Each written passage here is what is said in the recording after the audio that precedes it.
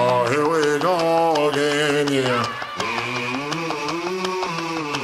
Oh, here we go again. Let's do it one more time, yeah. Oh, here we go again. Oh, oh, oh, oh, oh, oh,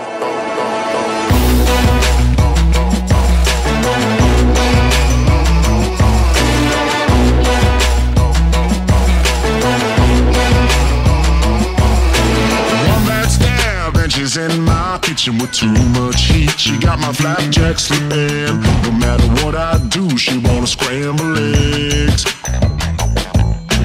a.m. and the pot's still stirring. For all I know, she won't simmer till the morning.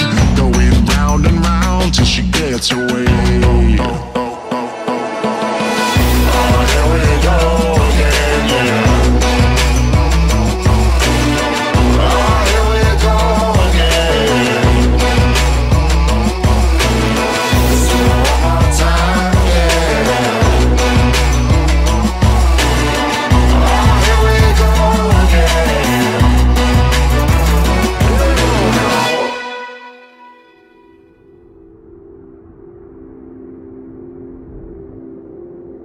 I honestly do not know when, how, and where to begin.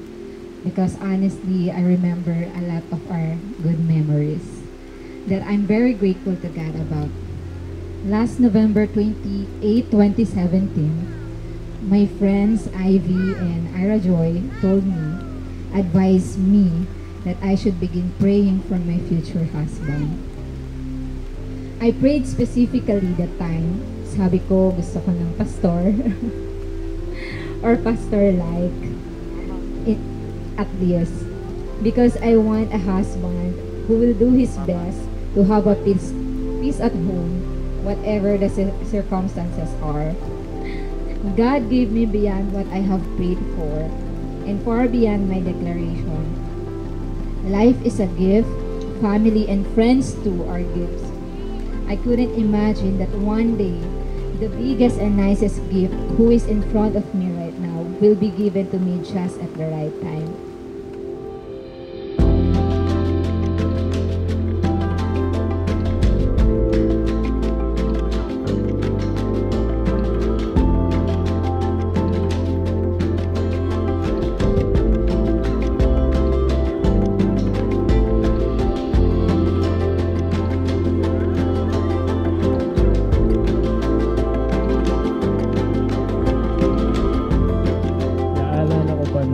Una kitang makita.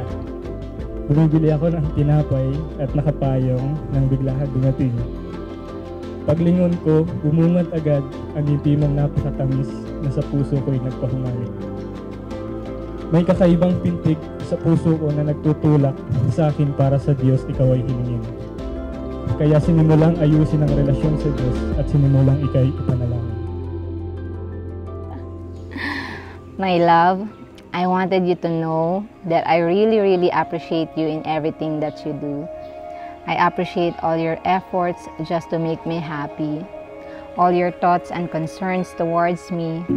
Sobrang grabe lang talaga. I appreciate you, my love, for being so patient to me. Kahit na sobrang tagal ko mag-ayos or kumilos, you're waiting for me patiently and with no any complaints. Lagi mong pinaparamdam how much you love me.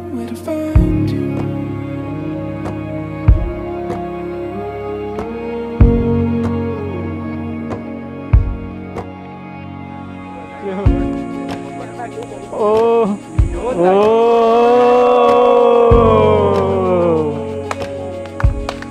Tingnan natin.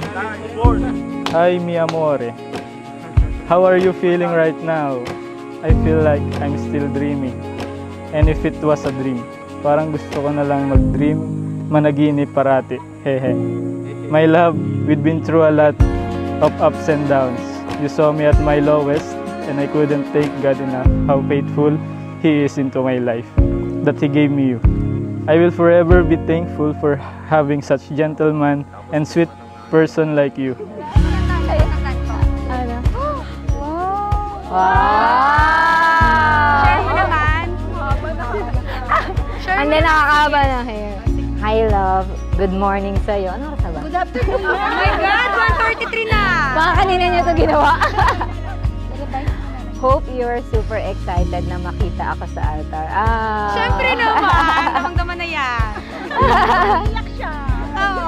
Ako naman ay kinakabahan at excited na makita kang naglalakad sa aisle. Oh my gosh! Nakaka-excite!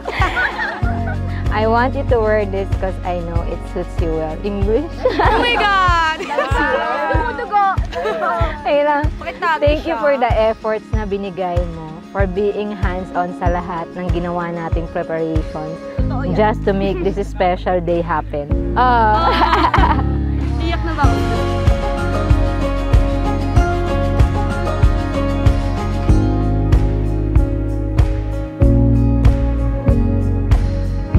Thank you for choosing to spend the rest of my life with me. I can't wait to finally live every moment with you. See you, my John Joseph Sombrero. Mi amor. Oh. Guys, let's bow our head. Manalangin tayo. Hallelujah, Lord. Hallelujah, Jesus, Panginoon. Marami pong salamat, Lord God, sa umaga pong ito, Panginoon.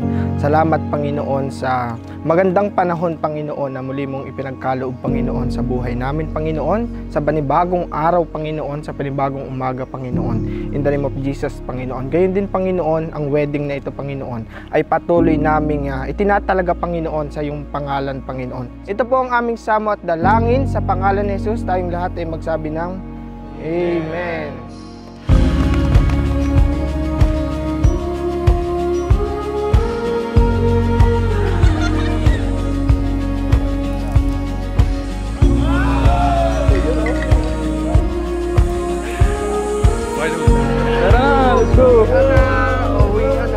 Alam kong lahat ng pagod at luha ay mapapalitan ng saya at excitement mamaya. Hehe.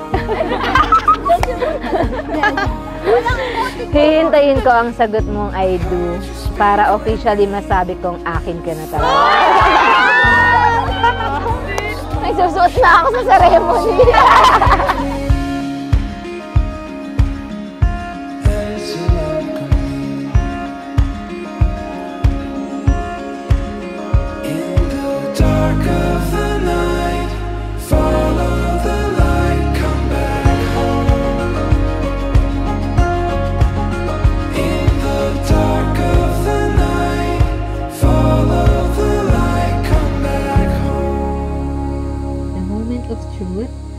Today, June 5, year 2021, here at Farm of Joy, in witness of our beloved parents, I vow to you, my love, my dearest John Joseph Sombrero, that as your wife, I will be forever honest, faithful, patient, gentle even when there's a bit of misunderstanding, and will be your #1 fan and cheerleader. Ako ang iyong una at ikaw naman ang aking huli. Dalawang kaluluwang pinagtagpo sa panahon hindi tayo ang pumili. Tinanggap mo ako ng buong buo at anumang kanakaraan ay isinantawi. Tila ikaw ang naging paalala sa akin ng Panginoon ng kanyang grasya. Kahit hindi ko deserve, ibinigay niya ng walang pag-aatubili.